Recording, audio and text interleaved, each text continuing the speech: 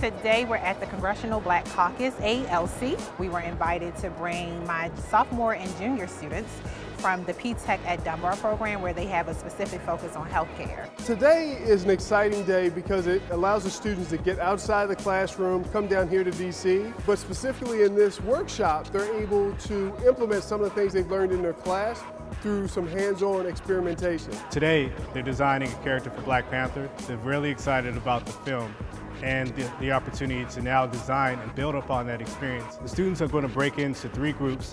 One group's going to work on the prototyping, so they'll work on the solution that they'll develop for this character. The second group will work on the storytelling aspects. And then the third group is going to do 3D modeling.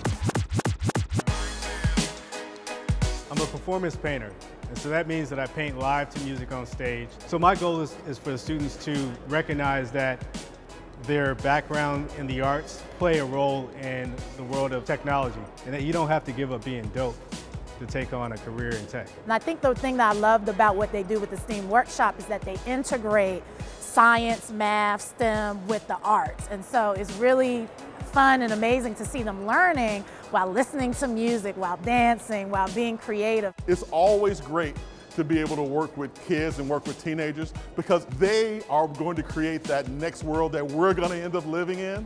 And seeing these kids use this workshop to dream up the things that we're going to see in the future, man, that's what it's all about. It's fun. I get to experience new things using critical thinking skills. And I think in a way, bringing them up here shows that, you know, as a whole, the community, the Congressional Black Caucus, Johns Hopkins, that we really appreciate these kids and what they're going to contribute to our community in the future.